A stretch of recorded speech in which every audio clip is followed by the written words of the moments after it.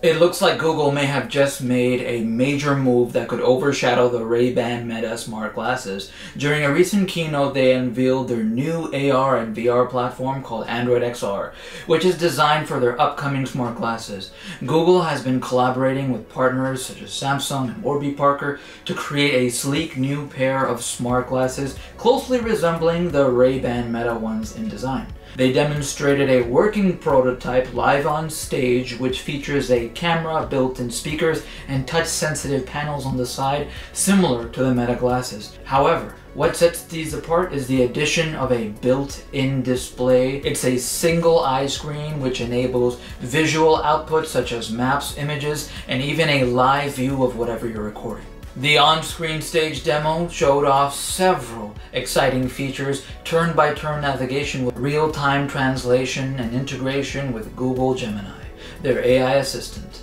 Unlike Meta's glasses, these allow users to see translated text right in the display, not just hear it.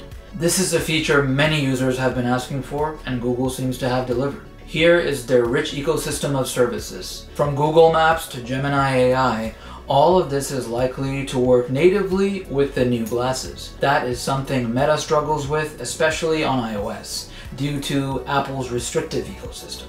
Mark Zuckerberg has even acknowledged the challenges getting Meta smart glasses to play nicely with Apple devices. In contrast, Google's collaboration with Samsung and others will allow for seamless integration from the ground up. Though the glasses are still in development phase, they did offer hands-on times to a select group of influencers, and the feedback was overwhelmingly positive. People were impressed by the clarity of the display and how naturally it fades from view when looking into a distance. Interestingly, Google opted for a single display instead of dual lenses, which might be due to technical constraints or just a practical decision.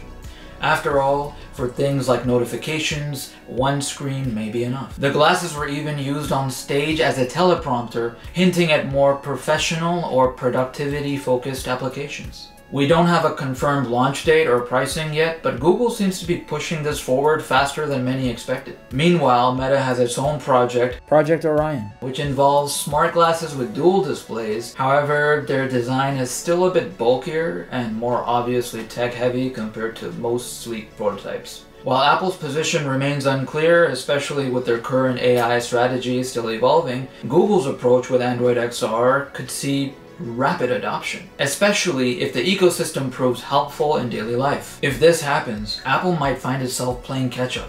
What are your thoughts? Do you want a screen built into your glasses, or does that sound like something straight out of a sci-fi movie? Let me know in the comments if you enjoyed this. Don't forget to like, subscribe, and stay tuned for more updates.